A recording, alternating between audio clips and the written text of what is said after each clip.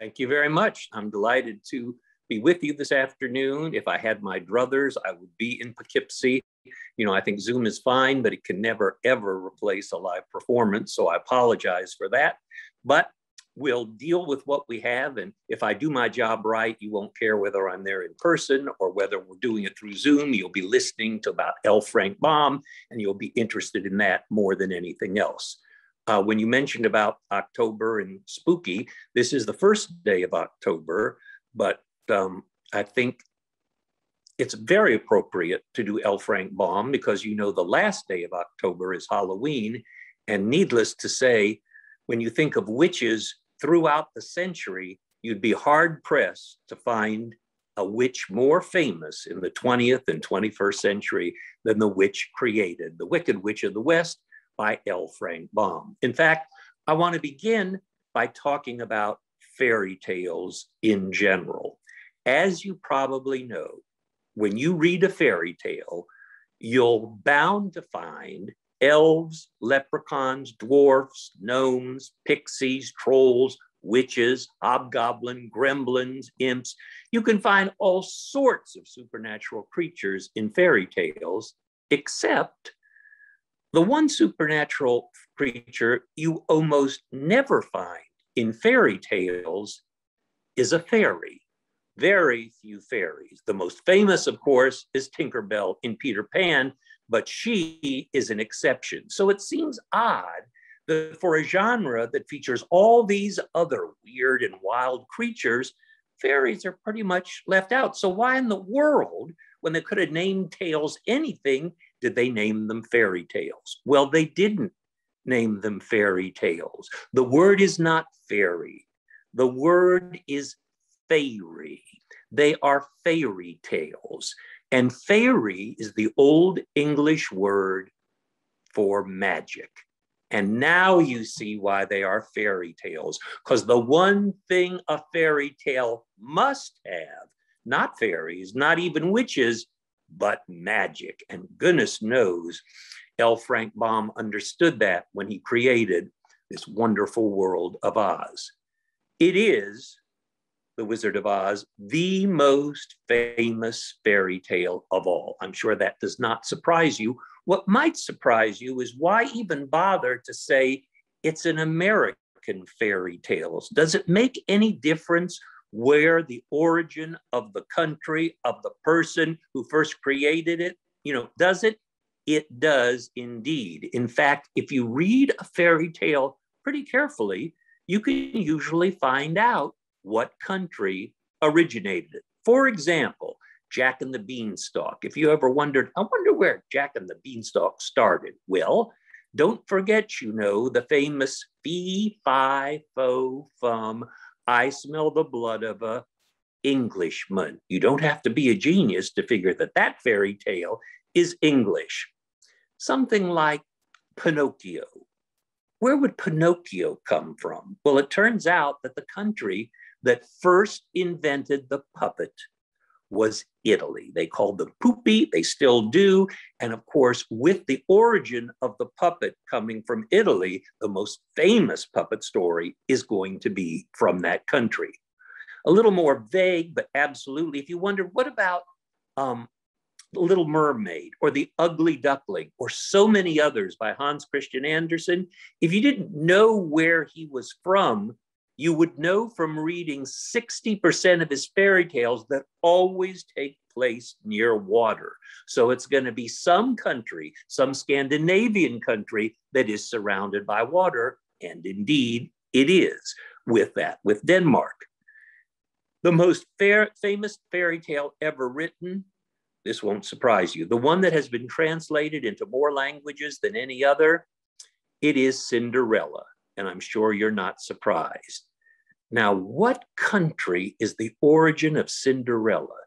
You've really got to read this one carefully. But if you do your job well, you will figure out that Cinderella had to be invented from somebody in China. No, there's nothing particularly Chinese about it, except the entire plot of Cinderella turns on how tiny a woman's foot is, so that it will slip into the glass slipper. No country on earth would care about tiny women's feet like the Chinese do. And that's how we know, and in fact, it is true, it comes from China. Well, that's enough about that. You're here to hear about L. Frank Baum, so let us get at him. His life is fascinating. It would be fascinating if it was a rags to riches story. It is not. It would be interesting if it was a riches to rags story, but it isn't. As you'll hear, L. Frank Baum's life went from riches to rags, back to riches, and unfortunately ending in rags. It is a fascinating story. And let's start with his name, L. Frank Baum. You can be sure that when he was born, his parents didn't look at him and say, he looks like an L. Frank. Let's give him that name. People are not named for an initial and then a name. Now, there's plenty of authors who are known by their initials, T.S. Eliot, D.H. Lawrence. There's a whole list of E.E. Cummings comes to mind, but it's rare to have somebody like an L. Frank. In other words, first name initial, then middle name. The only other famous one is F. Scott Fitzgerald, and that wasn't his name. His full name was Francis Scott Key Fitzgerald, because he was related to Francis Scott Key, and he wanted to hide that because he wanted to be more famous than his relative who invented the Star-Spangled Banner. So usually if you have a first initial and a middle name, you are hiding something. And that is the case with L. Frank Baum. He was named Lyman Frank Baum, but he always went by Frank. And when he wrote, it was L. Frank. Why did he want to get rid of the Lyman? Because when he was born in the middle of the 19th century, if your first name, Lyman, happened to be a fairly common last name, it meant you were rich. Your parents, in naming you, wanted people to know that you came from very wealthy stock. And that's why when he started to write middle-class stories, goodness knows the A Wizard of Oz, a fairy tale, is a middle-class, basically, story. He wanted to hide the Lyman and call himself L. Frank. Well, I told you he was rich. He was born May 15th, 1856. He was born in your state. He comes from Syracuse, New York. Now, I'm sure there's many, many great authors from Syracuse, but it's not the kind of city like New York or Boston or Philadelphia that you think of that produces a lot of famous authors. But I'd say if Syracuse never produced anybody else but L. Frank, or let's just call him Frank Baum, that would be more than enough in the history of great literature. So he's from Syracuse, but he's really not from Syracuse. He's from the estate he was born on, which was called Roselawn. It was a gated estate. It went on for acres and acres. His father made his fortune in oil. And so L. Frank Baum was not brought up with other little kids or running around the city. He didn't leave the estate for quite a few years. He had a very, very sheltered childhood. Of course, he didn't go to school. He didn't even have somebody come in and tutor him. Instead, two young men from London, England, were sent to tutor him. This is how wealthy they were. They found the best tutors they could find throughout Europe, and they brought him in. Well, he was a second son, so the pressure was off him. As far as the oil business and everything else, that was going to go to the first son. And it's a good thing he was the second son, because he sure wasn't cut out for business. He was a dreamer. He wandered the estate, looking at the sky so much, daydreaming all the time. His father was very upset because, the Baums didn't really come from daydreaming stock. So he sent him to a really strict military school. Frank hated it, and he dropped out at 14, and he would never have any more formal education from that point on. But he was a researcher. He got into a hobby that absolutely possessed him from age 14 to 21. This passion of his was so strong that he really became an authority on this one topic. You could have thousands of guesses as to what really caught his interest and was a real passion with him, you'd never get it. He became one of the greatest authorities, very young in America, on Hamburg thoroughbred chickens. You know, you can't make this up. I could make it up, but you don't have to. This is a young man who fell in love with thoroughbred chickens. He knew so much about the topic, as if anybody else would care to know about it, that he wrote a book on it. And because, of course, his father had all that money, the book was privately published before he was 20 years old. Well, needless to say, this business family was very worried about Frank because all he wanted to talk about, think about, and research was chickens. So his uncle, his father's brother, who was quite wealthy too, decided he needed a different passion. So he took him to New York City over and over again. And sure enough, Frank would forget about the thoroughbred chickens and fall in love with Broadway and everything theatrical. He loved the stage. He loved the backstage life. He wanted to become an actor.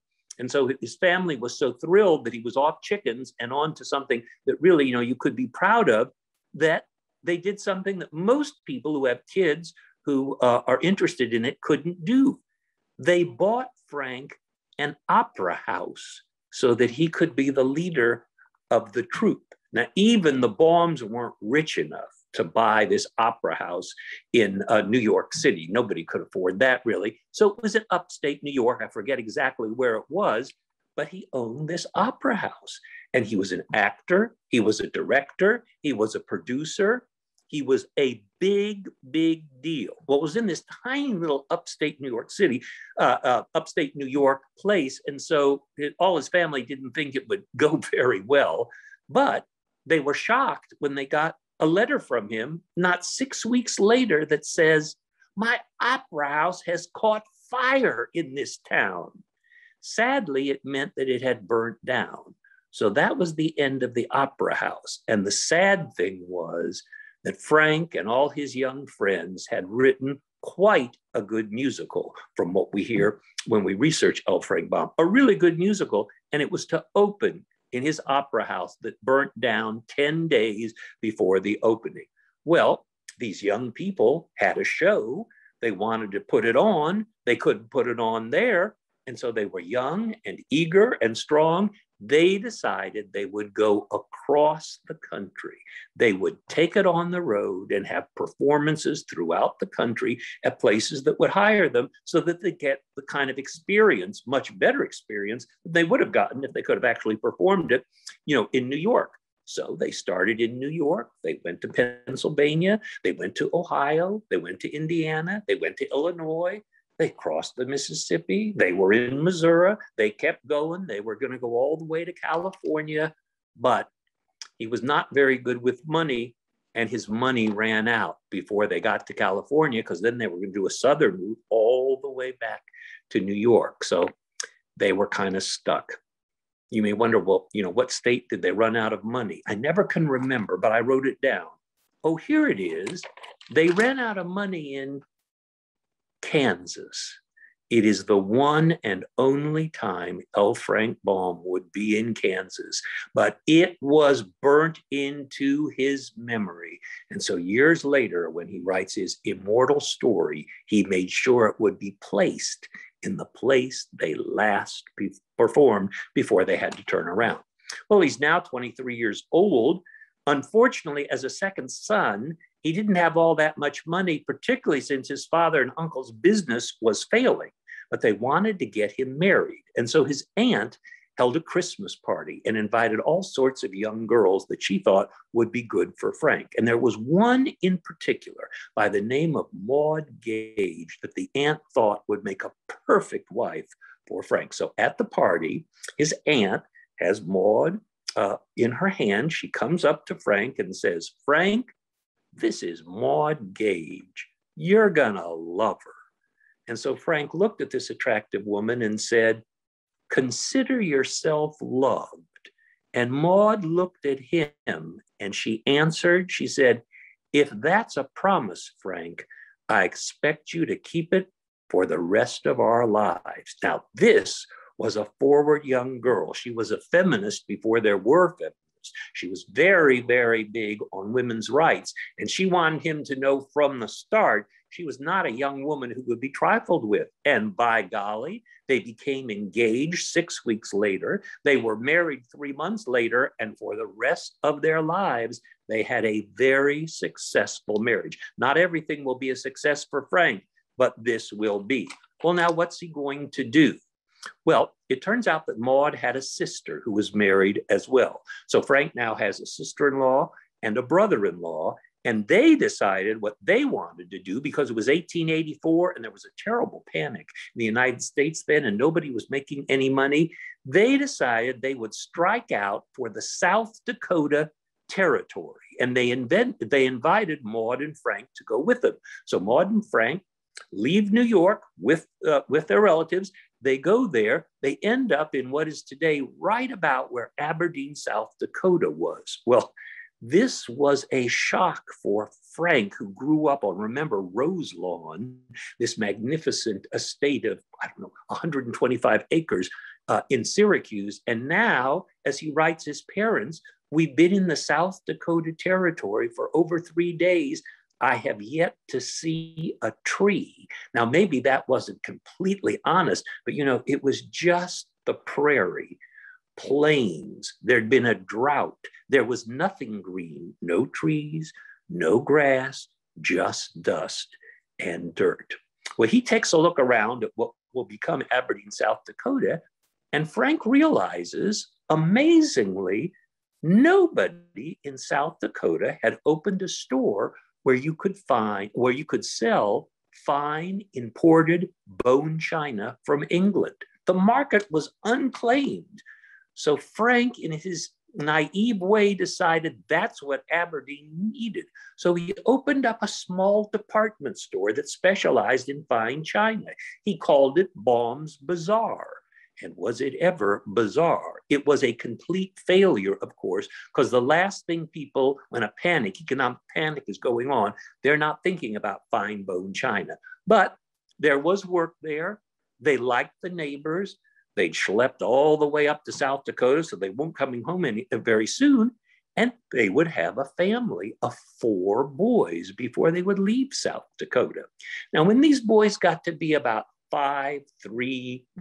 7, 5, 4, and 3 in the afternoon, at 4 o'clock every afternoon, to entertain his 4 boys, because Maud was insistent that they did 50% of the work in rearing these kids. What he'd always wanted to do was take his children under a beautiful tree and tell them fairy tales. Sadly, there were no trees in South Dakota, so that wasn't going to work. So they kind of sat out on the porch where everything was dull and gray and dusty and dirty, and he would make up stories. And the kind of stories he made up the whole time they were in South Dakota, they were stories that were vivid and vibrant. Because there wasn't any color to this territory, he made sure there was going to be color in his stories. He invented lands where it would rain lemonade. The rivers that he invented were made of cream, which was perfect for him because the rapids, of course, of the river became whipped cream. He had a very vivid imagination that way. But the city that he invented, where all of his stories took place, because there was no tree and no grass, he invents this magical city of an incredibly vibrant color. If you ever used Prel shampoo, or you know anything about the Wizard of Oz, you know the name of the city. He invents in South Dakota Emerald City because it was such a vivid color. No, there's no wizard, there's no anything, there's no land of Oz, but this vibrant city will be the basis for eventually the Wizard of Oz. Well, they finally leave this godforsaken territory and they go to the nearest city where people could purchase, if they wanted, fine bone china. That is, of course, Chicago, Illinois. Even back then, it was a center for culture in the Midwest. So they moved to Chicago, and a room in his house is an office where he takes orders. It's not anymore a department store. He couldn't afford that, but he does take order from the richest Chicago people. And goodness knows he knew how to be around rich people since he had been one. And he starts a very good business. So it's pretty much a mail order business to get China, fine bone china from England, but it does very well. They have a room in the house that's reserved for it. Well, every Wednesday evening after dinner, he allowed his 4 sons, who are now a bit older, to invite one friend each. And after dinner, they would go to Baum's office. They would sit on the floor because it was the biggest room in the house, actually, and they'd just sit at his feet and he would tell them these incredible stories. And everything was going well until Maud, his rather progressive wife, pointed out to Frank, you realize our 4 boys always invite a boy friend to hear your good stories. It's not fair. She said, just last week, a family moved in 3 doors down. There's a little girl, the age right in the middle of our 4 sons. I want one of them to invite that girl to come over to hear a new story you've invented, or we're canceling Fairy Tale Hour. Well, Frank was, of course, 100% behind it. They finally got their son to go over and ask the little kid to come over. She comes over. So for the first time, there's the 4 sons, the 3 boyfriends, and finally a little girl. I forget what her name was, but I wrote it down. Oh, here it is. Her name was Dorothy. Had Maud not asked Frank to get a girl in here, and when he was making up a story, looking at these kids, had he only had boys, I'm pretty sure as an audience, there never would have been a Wizard of Oz. So he has his main character, the inspiration, sitting right in front of him. And he tells this incredible story about Dorothy and the tornado and being hurled off to this magical land. Now, he couldn't just have a story with the girl. He had to have friends like you need in a fairy tale. And at this point, this is the late 1800s, the most popular parlor game was animal, mineral, vegetables, when you had to guess what someone was thinking of was an animal, a mineral, or a vegetable.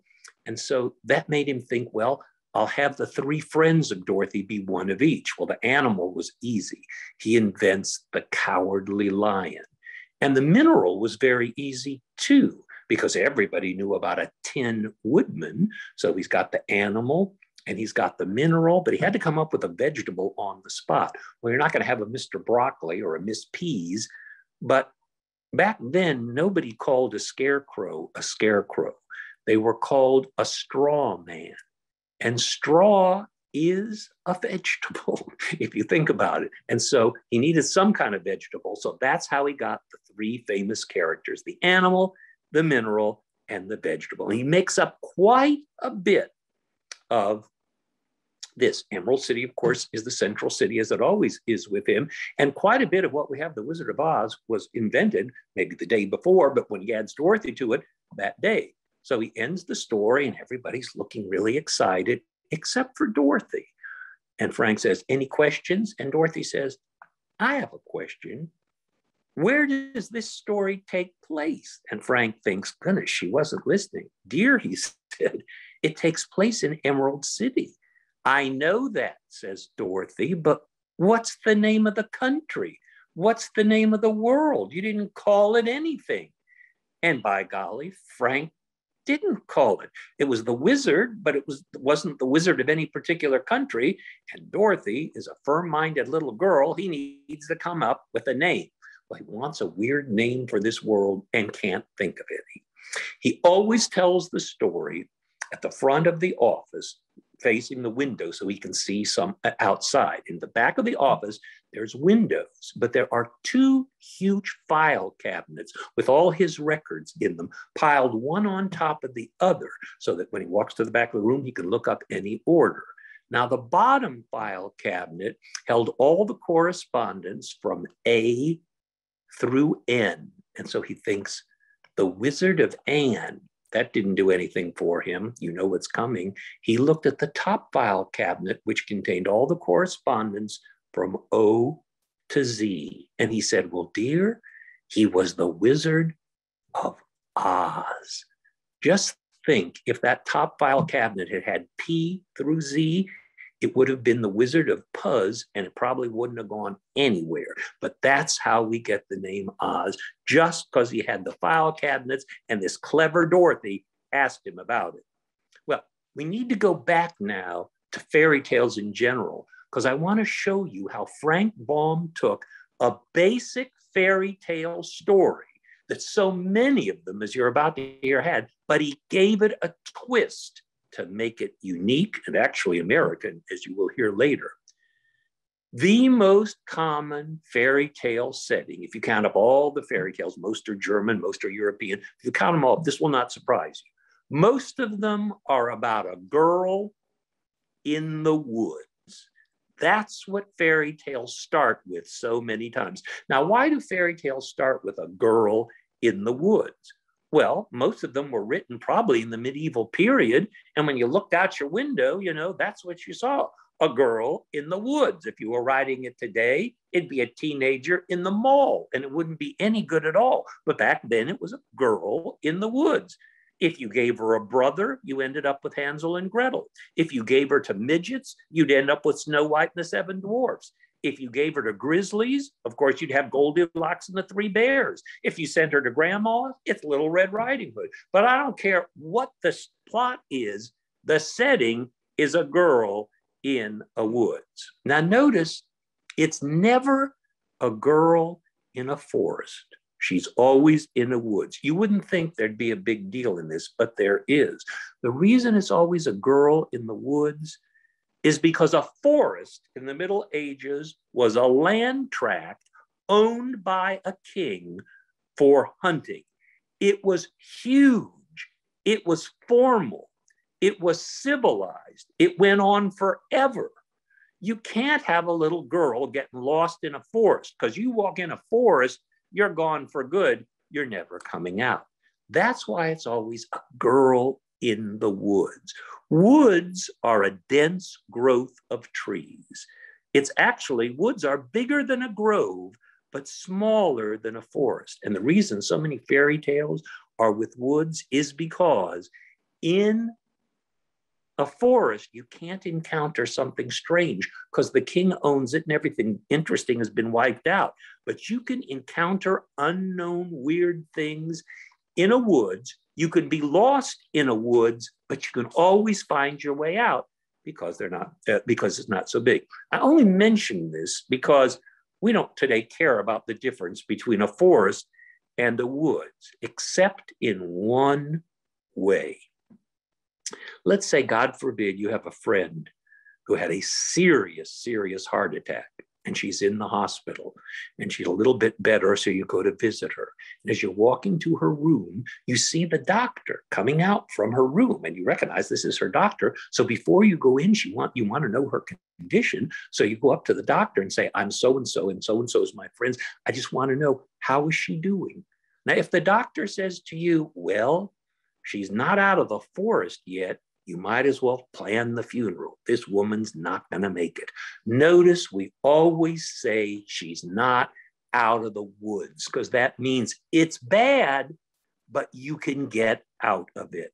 Now, I mention all this because when he started this story with Dorothy and she's going someplace, it's a little girl and you're going to think it's a woods. Well, if there's anything more opposite in a plot that has a little girl in a fairy tale than the Wizard of Oz is to that, I can't think of it. Rather than being just a woods, it is this incredible, technological, unbelievable, phantasmagoric land of Oz. He took the girl, but he made everything else rather different. Well, Maud heard the story and the kids loved it, as did Dorothy once, he had the Wizard of Oz. She said, this could make money. You need to write it up. So he writes it up, and he had a friend in Chicago in walking distance who owned a publishing house. So he took it to him. The publisher read it and said, we're going to publish it. And so in a year, it's hard to forget, 1900, The Wizard of Oz is published. Well, back then, you didn't have charts and the internet. You didn't know how things went for quite some time, but he got a telegram from the publisher saying, we have your first royalty check, come and get it. Well, it was close enough that they could just walk about 20 minutes and pick up the royalty check. And before they go, Maud says to him, you know, Frank, if it would be for $50, that would give our sons a good college start, a fund. Just $50, maybe 75. Do you think it could be like that? I don't know, says Frank. And he left her ironing shirts. He goes, he picks up the check, he comes back, and Maud looks at him and says, is it $50? Frank says, no, Maud. This check is for $3,432. $3,400. And if you knew what $3,400 could buy in 1900, there was never such a spectacularly selling child story so quickly as The Wizard of Oz. The royalties were unbelievable. Well, they knew they had probably the best story of that year or for the whole decade. So the publishers went all out writing publicity blurbs so everybody would buy The Wizard of Oz. Well, Baum was not famous as a children's writer, but there was a children's writer living in 1900 who was the most famous. His name, of course, our greatest author in American literature, Mark Twain. Yes, he wrote all sorts of more sophisticated things, but The Prince and the Pauper, Huckleberry Finn, Tom Sawyer, they were kids' stories with an awful lot in them. And so they thought, if we could get Mark Twain just to give us a sentence saying how much he likes this book. So they send it off to Twain. And to be honest, Twain was not happy with L. Frank Baum. He thought the story was fine, but it annoyed the heck out of him that there he'd been for 20 years on top of the kids' market. And here is this newcomer who's making $3,400 in royalties. But Twain had to appear big. He couldn't say, I'm not writing a blurb. So he said, I will write a one-sentence blurb for him. So they get the blurb, and I will read you what Mark Twain wrote. He wasn't going to, of course, put him down, but when you hear the blurb, you will understand, yes, this is something Mark Twain must have written. Twain wrote, I think nobody would deny that The Wizard of Oz by L. Frank Baum is the greatest children's work of fiction in the entire 20th century. He wrote that on January 9th. So what he was saying is, for the first 9 days of this new year, this is the best work. It was a lovely put down without making Twain sound really, really petty.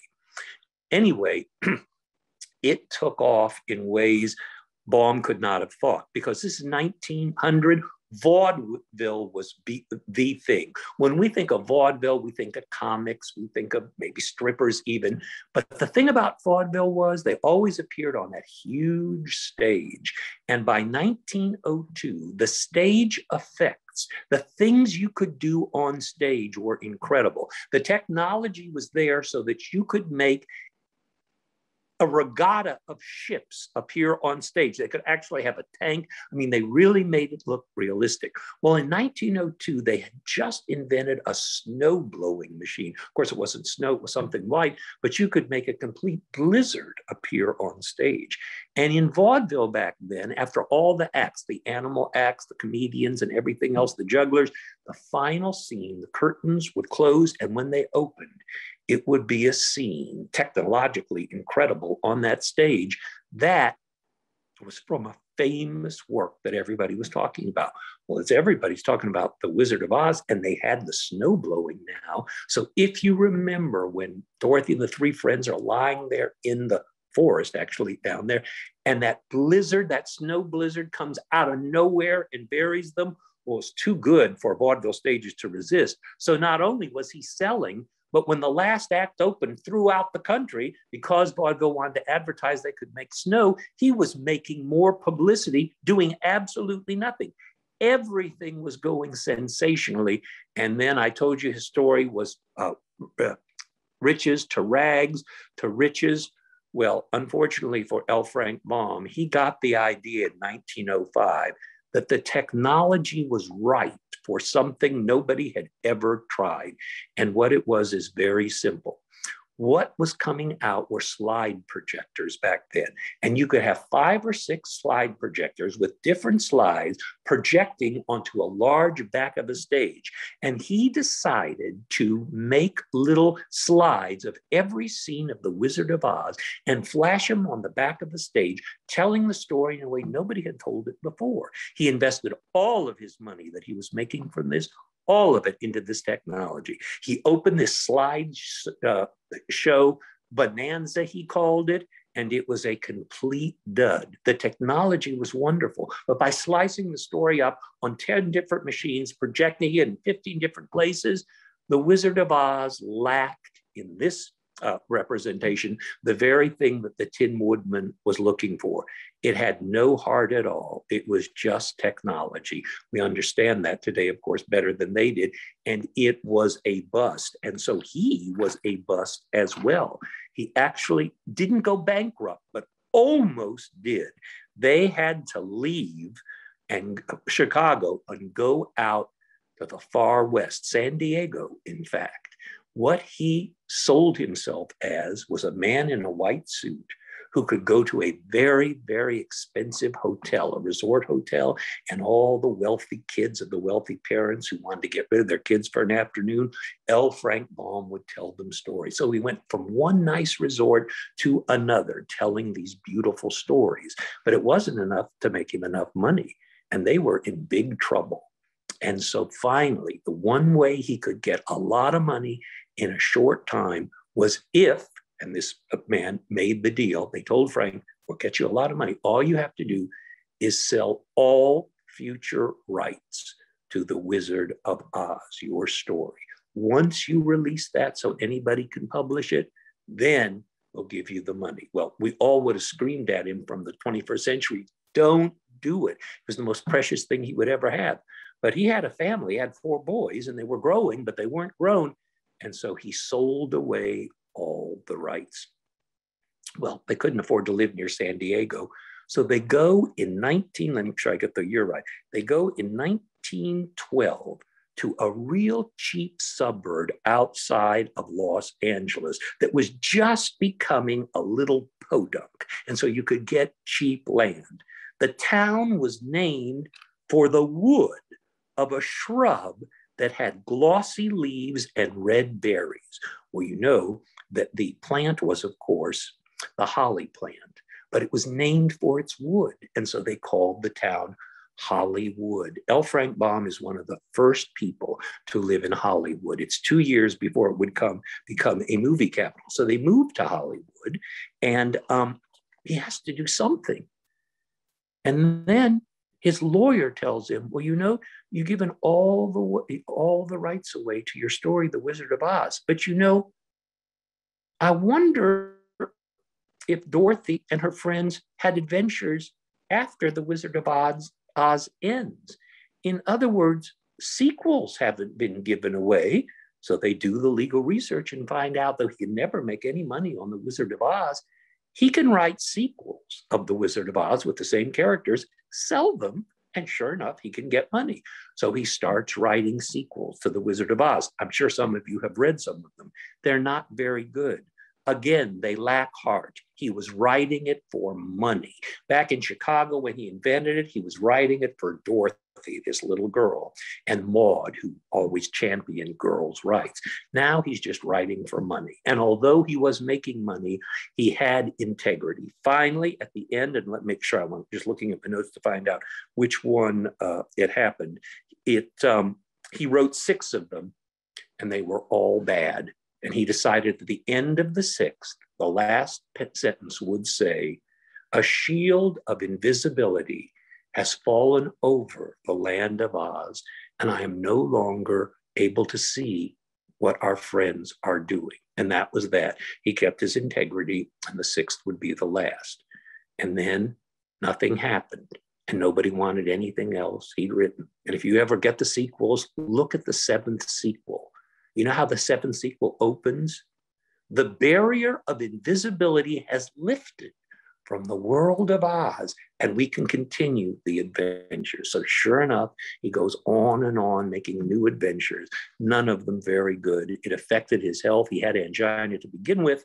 And in 1919, he will die at, to me, the rather young age of 63. Now, he was not gone and forgotten. He wasn't making any money, but everybody loved The Wizard of Oz, and they knew he had written it, though he wasn't making any money on it. And listen to this, the New York Times, a day after Baum died, put his obituary in the corner of the front page. And let me read you the opening lines of what the New York Times said about L. Frank Baum on his death. Quote, L. Frank Baum is dead, and all the children in the United States, if they knew it, would be in deep mourning. Isn't that a lovely thing to say about an author? Well, that's it with The Wizard of Oz until 1939, as we know, when the movie comes out of The Wizard of Oz. Well, you know what a success the movie must have been.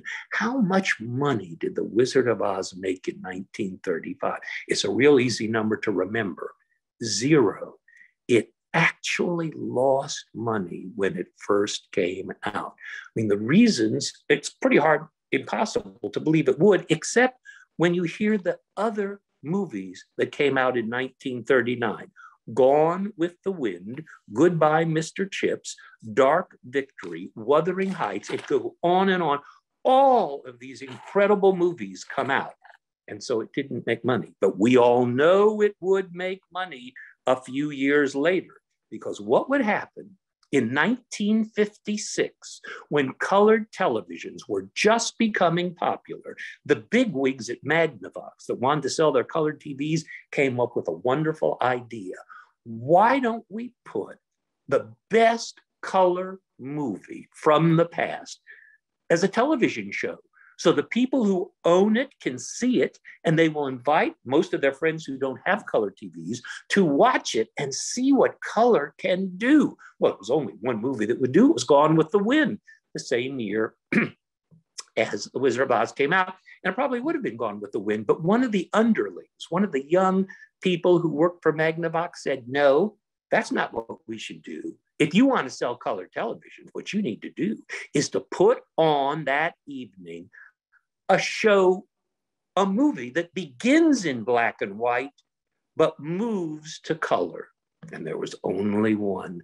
If you know The Wizard of Oz well, the movie, you know it begins in Kansas, like South Dakota, gray and black and dreary. But the minute Judy Garland ends up in Oz, it's Technicolor. And that was a brilliant stroke. So they put on The Wizard of Oz because people could see black and white versus color. Everybody ran out to buy colored television sets. And as you probably know, it was so successful that first year that every spring you can turn on around Easter time, there will be a showing of The Wizard of Oz.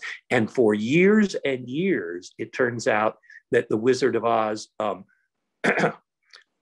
there was a narrator, there was a master of ceremonies. It was always a character who had been in the movie, like Ray Bolger.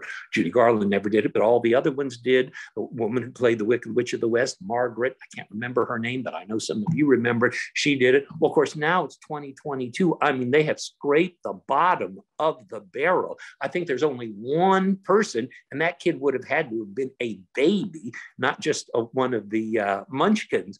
And so we're about out of masters of ceremonies who actually could have been in that movie. The last thing I wanted to tell you about Wizard of Oz, I began by saying it was the greatest American fairy tale. What makes us know, whether we know it or not from having researched, that Wizard of Oz could only have come from America? First of all, the action is all taking place because of a tornado that comes in early and whisks her off. There are cyclones all over the world. There are hurricanes, typhoons, but the tornado is distinctly American. You just don't hear about those wind episodes in the rest of the world being called tornadoes. Second of all, it is named for the Wizard of Oz. He is not a wizard.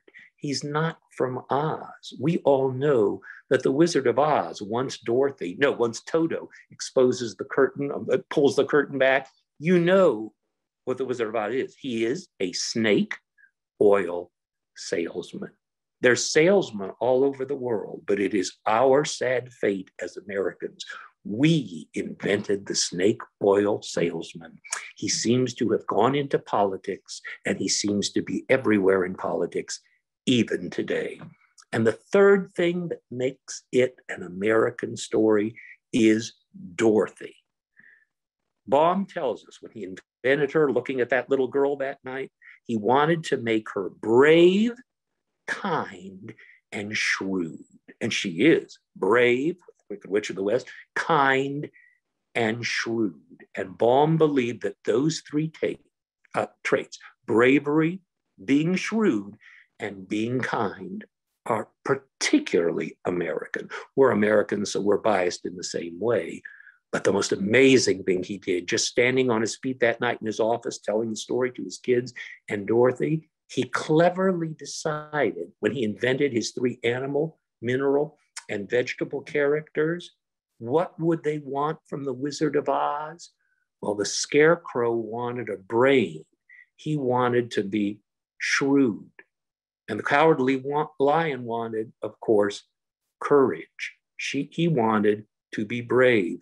And the Tin Woodman wanted a heart. He wanted to be kind. One wants kindness, one wants shrewdness, one wants bravery.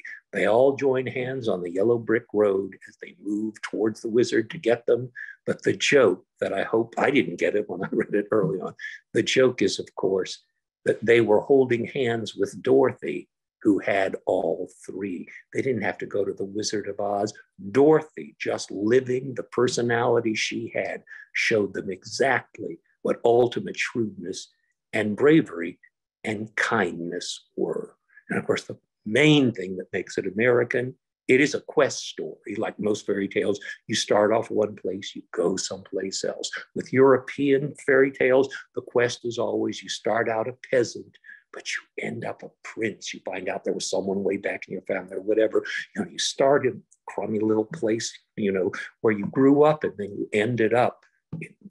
But Wizard of Oz is that amazing fairy tale that starts in a very drab place. Dorothy's her aunt's home, and she goes to the absolute heights in Oz, and all she wants is to go back to home. You don't find fairy tales except the Wizard of Oz that starts low, goes high, and then goes right back. There's no place like home. European fairy tales would never have that as their motto, and that's too bad for them. Because if you live in America, you can understand that indeed, just your humble beginnings should be enough.